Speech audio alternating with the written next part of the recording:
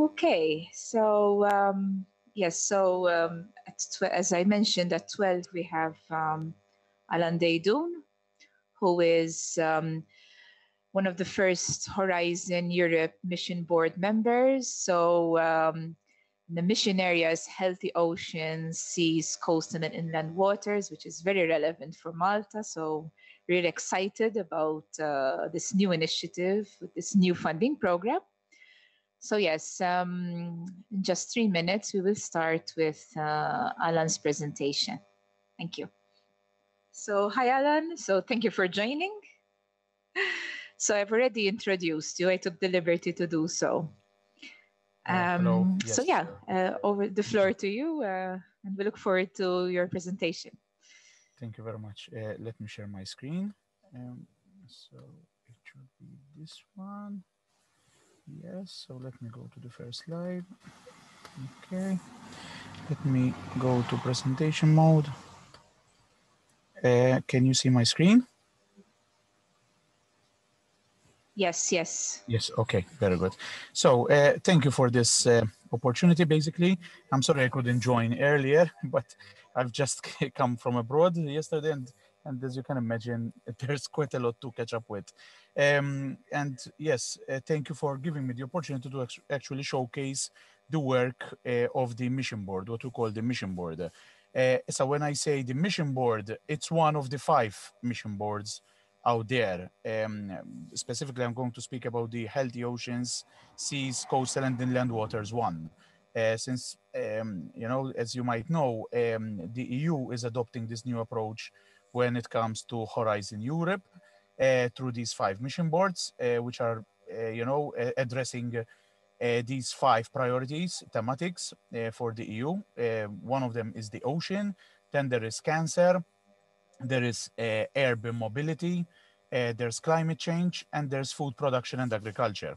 So, you know, I would say really overarching, you know, cross-cutting issues. But it's I would say, refreshing to see that the ocean actually made it, you know, to the top table for once, rather than being, you know, a sort of backbencher for so long. It's now, you know, being given the priority that it deserves. So let me give you a short overview of what the mission board does, what it's composed of, what its goals are, and so on and so forth. Since obviously the advice, the recommendations being given by the mission board is feeding in all these Horizon Europe programs and funding calls which are coming out and which will come out in the next few months. So I think this, the work of the mission board is very relevant for an event like this one being organized by the university. So basically the mission board is a pool of experts. It's an independent body. There's a pool of experts, 15 experts. There was a call, a public call across the EU way back in April 2019, whereby people could apply, and basically close to 1,000 applications were received for each mission board. You know, and the composition is a very balanced one. And in fact, on the mission board, and here you can see a photo taken, I believe this was in September 2019, so just before, you know, the COVID pandemic basically constrained us all indoors, basically. And there's a mixture of marine scientists, economists, policymakers, including former MEPs, members of European Parliament, private and public consultants, representatives of ENGOs, and even marine stakeholders, for example, from the fishing industry. Um, and there are regular board meetings, roughly on a monthly basis. Initially, we were obviously holding these physically, whilst COVID allowed us, and we always sought high-profile events to, you know, to latch onto, like this one, which is the Paris Peace Forum. Incidentally, the chair of the Ocean Mission Board is Pascal Lamy, who obviously needs no introduction, who is the former CEO of the World Trade Organization, who is seen here to the extreme left of the photo. And these are some basically of the high profile meetings, that we participated in as a mission board. Besides the high-profile meetings, we also have regular liaison with the assembly. What is the assembly? The assembly is a body of a body made up of experts, additional body made up of experts from across the EU, which advises the mission board. So whenever the mission board feels that it needs extra advice, on particular thematics, it consults the assembly. Okay. And even we had regular meetings with member state representatives, at the commission itself. So it's obviously to keep member states abreast of what we are recommending, since obviously it's the member states who need to finance our recommendations. Regular liaison with other missions, the other four missions that I spoke about, regular liaison with relevant lobbies like IOC, UNESCO, since obviously there's the UNESCO Ocean Sciences Decade at the moment, Ocean Energy Europe, Business First, and so on. Regular liaison with youth through the European Youth Parliament and with NGOs, like these large NGOs like WWF, Greenpeace, Ocean Unite, and so on and so forth. And basically, we decided to name the Ocean Mission Board Mission Starfish 2030. 2030 because most of our targets, or a good chunk of them, have 2030 as a benchmark. And starfish is something which is, easily identifiable, object, image, concept that people can relate to. And I'm happy that this, that the starfish was chosen, and actually a Mediterranean species was chosen, as you can see here in the photo. And the starfish was also chosen because it is a modular organism. It has arms, which can regrow if they are damaged, and you could have additional arms. So not all starfish come with 5 arms. So we could add, remove, objectives, targets as we please as we go along, because that is the secret, obviously, the cornerstone of adaptive management. But if we have to summarize in one sentence what the objective is to know, protect, and restore our ocean and waters. And initially, we're going to start with 5 arms, 5 objectives, each arm of the starfish, and we're going to see these in detail. Okay. So the 5 arms of the starfish metaphor are zero pollution, regeneration of habitats, decarbonization, knowledge and ocean literate society, so as to fill the remaining knowledge gap, but also what we call emotional deficit, i.e. that people feel detached from the ocean, from the sea. This might not be an issue in Malta, since we are obviously a maritime republic, an archipelago. Most of us have some form of relationship of connection with the sea. But in some countries, especially landlocked ones, there might be this, and there is this emotional deficit. And governance. So, governance is very important, obviously, in terms of policies, the right policies, and also on the international stage. So these are the five arms we're starting with. So why should the EU care about the oceans? It's about the ocean, obviously, because we speak about one ocean here because of the connectivity. And the EU is essentially an ocean and seas union with a very long coastline, which extends for over 55,000 kilometers, which is longer than that of the USA and of Russia combined. And it has the largest exclusive economic zone in the world, at least until Britain was part of the EU. But probably with France still in, it might still be the first in the world in terms of exclusive economic zone. There's a lot of European rivers with a large catchment area. Together, the catchment area exceeds 10,000 square kilometers. And most Europeans live in close proximity to the coast. So, in fact, around over 40% of the EU population lives in coastal areas. And if you see, Europe was responsible for, during the age of exploration, of navigation, for major maritime, expeditions and discoveries and so on and so forth. So we're the continent of shipbuilders and so on and so forth. So there is this intricate association, affiliation with the coast.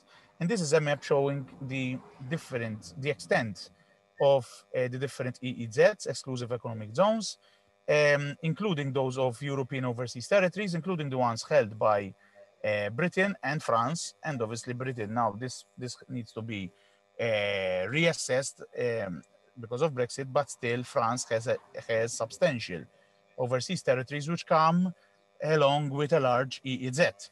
Okay? And when we are obviously doing our deliberations, we took stock of the prevailing ocean governance framework, for example, the SDGs, and the links between the various SDGs, how these are feed in SDG 14, which is the ocean SDG.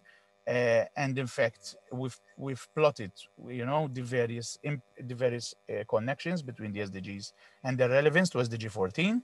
Okay, and halfway, or even before that, COVID broke out, and we had to pause, quite abruptly in our work, at least temporarily, and focus on COVID, and assist the Commission to come up with ways through which the ocean could assist in the post-COVID economic recovery of the EU.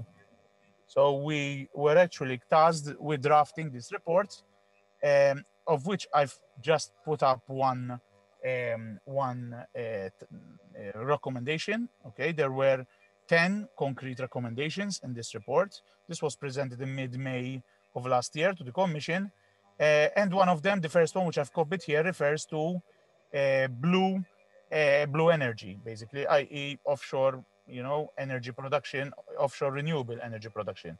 So not offshore oil and gas. So coastal and offshore energy production program. And here we actually quantify in pounds and shillings what the economic contribution of a greater investment in offshore wind power in the Canary Islands, where Canary Islands have a substantial wind resource, i.e. they are, in layman's terms, a windy place. We quantified what the spin-off would be. So, i.e., what the contribution in terms of employment would be. What the economic, turnover would be, and so on and so forth. And then, in 2 months later, in July 2020, the mission board delivered its scoping report, we call it. So what our vision is by 2030. This is available for download, and I've put up here the URL. Okay, so where we go in depth in those 5 main targets. Okay, and the proposals we make in this report, they are bold and inspirational. So we were basically, inspired by the moonshot, what we call the moonshot. So that photo of, the Apollo, rocket taking off for the moon mission. So literally, it must be something which is a game changer. So the proposals are bold and inspirational, ambitious. So not no business as usual, and measurable, quantifiable, so accessible, and so on and so forth. The 5 targets, the 5 arms of the starfish I spoke about are here, okay, on the left-hand side. And for these objectives, we identify targets, a total of 17 targets. Okay, so for example, for the zero pollution objective, and we didn't want the zero pollution objective to be a zero plastic pollution one, because obviously pollution, does not come at the hands of plastic contamination only. There are various types of pollution, obviously. For example, for zero pollution objective, I was saying we identify 4 targets.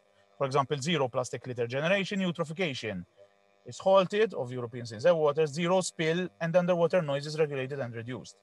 Okay, so the targets are very ambitious. Then obviously we had to go in the nitty-gritty, because the devil is in the detail, and give specific quantifiable targets. Okay, as we're going to see here, I've copied a few of these targets for each arm, for each objective, for each starfish arm. So starfish arm 1, zero pollution. There are some targets which expire by 2025, some targets which expire by 2030. Okay, so for example, if we had to go for the 2030, I'm just picking at random, 50% reduction, in the use of loss of nutrients into the environment, or reduction of use of fertilizers by at least 20% by 2030. So these, now we're putting the numbers in so that this is quantifiable. Again, for starfish 2, regeneration of degraded habitats, those habitats which have been degraded. Nowadays, the science is there. There have been some very good, some seminal, I would say, EU-funded projects out there like MERSIS, which have shown that it's possible to actually regenerate degraded marine habitats like seagrass meadows, like cystosera belts, like even repopulating certain endangered vulnerable species, iconic species like the Neptune, like the Pinna nobilis, sorry, the noble penshell, or for example certain species of coral like the cushion coral, Cladocra, and so on and so forth. So some mussel beds. So the science is catching up and is there. So these are the targets by 2025, 2030 for Starfish Arm 2. These are for Starfish Arm 3, which is the decarbonizing our waters, ocean and seas. Okay, so basically here, trying to reduce how much CO2 goes into the waters, through through greenhouse emissions, for example, through shipping. So for green shipping, pushing green shipping and pushing blue tourism, reducing the environmental footprint of fisheries and aquaculture, and making an increased use of renewables at sea. 4 would be bridging the knowledge gap. So a transparent ocean that is fully known, predicted, understood, mapped, sequenced, appreciated, and well-funded. Okay. So the digital twin, what we call the digital twin, you know all about this. Okay, so keep supporting obviously things like Copernicus, and all the monitoring and innovative monitoring out there. The EU is obviously a leader in data, a world leader in data collection, for the sea, to the Copernicus service. Keep, and keep mapping, keep funding the global ocean mapping, exercise, since I think I've repeated this many times, but we know much more about the surface of the moon and about the surface of Mars than we know about our seabed, and Starfish Arm 5, which is international ocean governance, European and international ocean governance. So support the BBNJ Treaty about the high seas, push for a ban on HEU fishing, which is at the moment a hot topic at the IMO, and at FAO, and basically having and considering establishing an agency, as we have a space agency, ESA, we should also have a European Ocean and Water Agency. Okay, this is still on the table. There are pros and anti and dissenting voices about this, so it's still obviously to be decided. And from this scoping report, okay, which is a voluminous report, we extracted summaries, we call them citizen summaries, in all the 23 EU official languages, including Maltese. Okay, and we uploaded these as well. They are on the EU Commission website. This is, in fact, the excerpt from the Maltese version.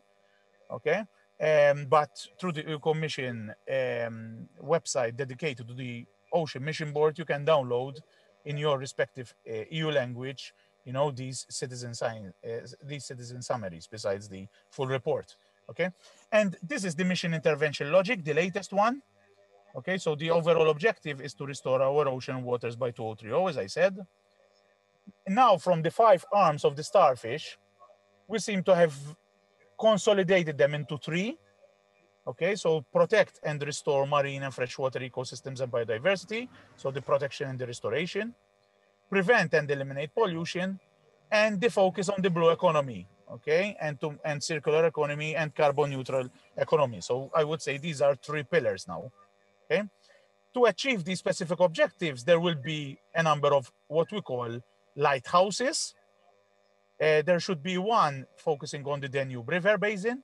remember, mission board is not only about the ocean and the sea, but also about inland waters. We have a number of EU countries which are either landlocked, Hungary, Czech Republic, Slovakia, or which, they prize a lot, they value a lot fresh water, like Finland. Even though Finland, for example, has a coastline on the Baltic, a Baltic coast, it has a huge number of lakes, and freshwater resource is very important. So, one lighthouse will be dedicated to the Danube River Basin, for example. There will be also a lighthouse focusing on the Arctic coast and the Atlantic, one in the Mediterranean, and one in the Baltic and the North Sea. Besides a European-wide blue parks conservation actions focusing on marine protected areas. Okay, and for these there will be cross-cutting enablers like the digital twin, okay, and public mobilization and engagement. So there will be, and there has already been, and there will still be a lot of citizen engagement and stakeholder engagement. Okay, and the impact should be these. These are some of the impacts we are hoping for. For example, 25,000 kilometers of restored free-flowing rivers, i.e., where dams will be removed. The EU will now, this sounds a bit, how shall I say, ironic, that the EU is considering funding the damming of rivers, okay, to allow, better circulation in catchment areas, and so on and so forth, and even downstream. Because you cannot have a healthy ocean, healthy seas, if you don't have, obviously, healthy rivers further upstream, okay? To reach 30% of the EU seas, which are protected within MPAs by 2030. That there is this target, 30 by 30, and the EU is aiming to achieve that across the continent. Reduction in plastics, reduction in nutrient losses, reduction in greenhouse emissions by the blue economy, and so on and so on, and sustainable aquaculture. So, and this is still draft. This slide, comes from the implementation plan that the mission board has formulated, and which is still not public, which is still hasn't been published because it hasn't yet been finalized. But this is the work for the next decade that the mission board wants to push forward. Okay, so till 2023 there should be the first implementation phase. So the launch of the mission lighthouses, which are basin scale. So each sea should have one besides the Danube basin. Okay, testing and piloting of innovative R&I solutions, the blue park, citizen science campaigns, digital knowledge, the digital twin system precursor, and other enablers. Okay, 2024, 2025, mid implementation review. So we should review what the efficacy of all of this. Okay, second implementation phase, 2026, 2069, and results and benchmarking in 2030. Okay, a lot of funding has been pegged to the mission ocean board. So we're speaking of around 100 billion at least euros to try to implement all the recommendations and proposals that the mission board is putting forward to make sure that at least some of the impacts and some of the targets we are proposing are actually achieved by 2030. So a sort of budget has been identified. Obviously, this is still has yet to be endorsed by the member states at the various, institutions of the EU, of the Commission. Okay, so but things are looking good, at least for the Ocean Mission Board, and I hope as well for the other mission boards as well, since at the end of the day the missions reflect, they reflect very important thematics and highly contemporary thematics and challenges that our society is facing. Okay, I'll stop here, and I'm happy to take any questions that you might have. Thank you.